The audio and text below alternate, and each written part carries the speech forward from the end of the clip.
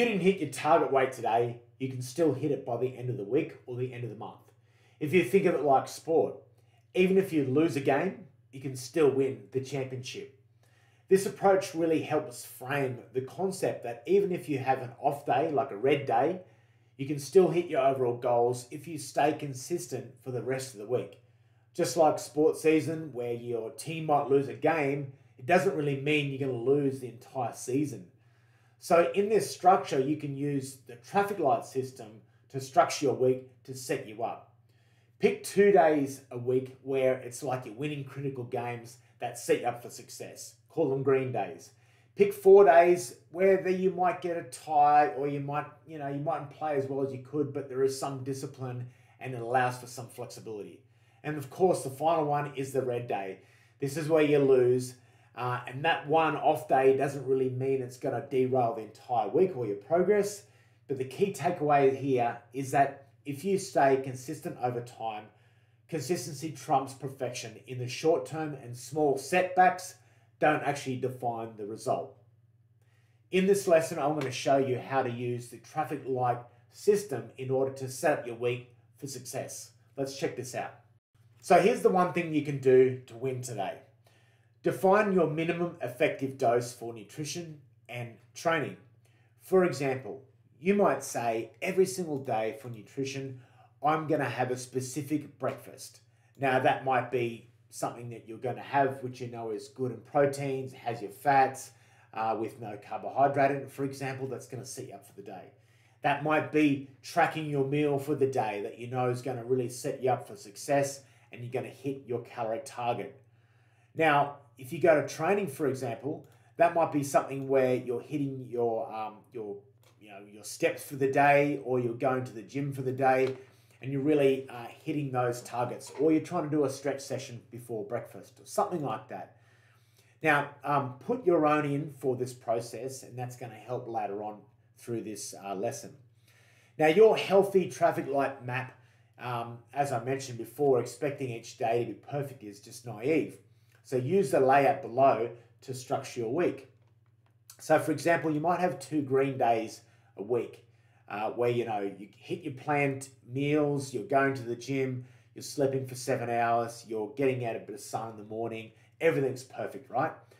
Therefore, you might have a few days, those amber days, where you don't hit all the greens, but you've done the basics. And the red days, of course, this is where things are thrown out of plan and you're not really staying on course. However, there is a black day, which we'll talk about in a second.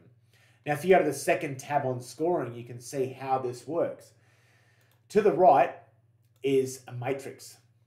And this is really what makes up a perfect day. And you can change some of these, but I've found in my 20 years of doing this that if people do the top 5 things quite well first, the next 5 are a bonus, but at least that gives them that 80% benefit by just doing 20% of things. So rather than worrying about your adherence across the week, we'll be grading you against a checklist. And if you do this matrix over here, so if I have a calorie goal of 2,500 calories and I hit that for the day, I'm going to give myself a 1. If I train when required, I want to give myself 1. If I hit my macros within a suggested range, if I sleep for 7 hours, if I have 2 to 3 servings of fruit and veg, or I hit my fiber content from my meat, if I hit my steps, if I warm up properly when I train, if I have a morning and evening routine, like I do some diet logging, or I do some journaling on whatever I'm trying to do in my life, or I meditate in the morning, or I do some yoga or whatever it is, and you wake up at target time and you're really working on your circadian rhythm, that's a 10 out of 10. That's a perfect day. Whereas you might have a day where you only track your calories, you train, you hit the range, you sleep, and you have your minimal amount of fruit or vegetables, whatever you're eating with meat, protein, but you don't get these extra, then you're just going to get an amber day.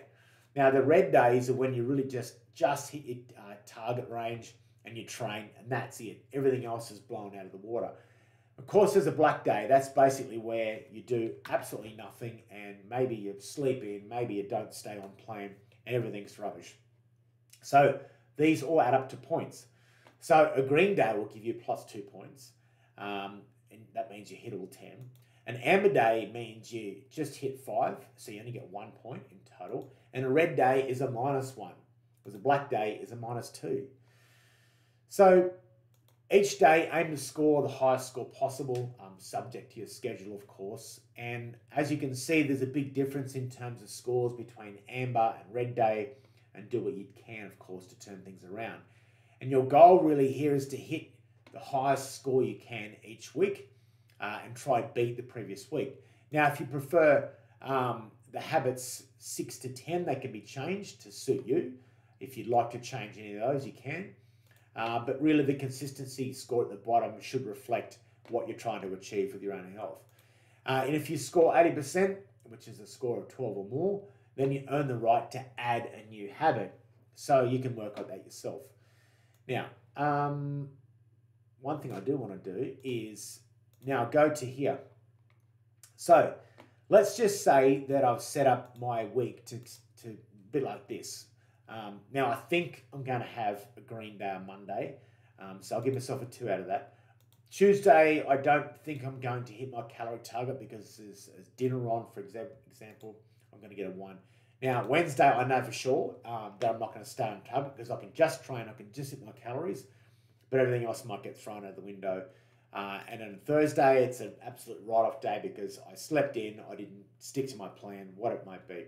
So you can forecast what your week is going to look like. You can also use this as a lag indicator, mean that something's already happened in the past, as a way to help you kind of monitor what's happened in the past. So in a sense, this could help plan your week, and this could be how you score your week. I trust that keeping score of your health using a traffic light system has now become a tool for you to use in order to achieve your health goals.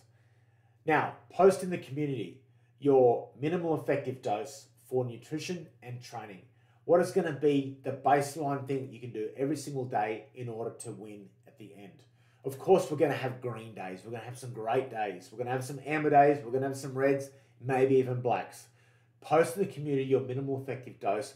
I'm Robbo. I'll get you fit. I look forward to seeing you win. Cheers.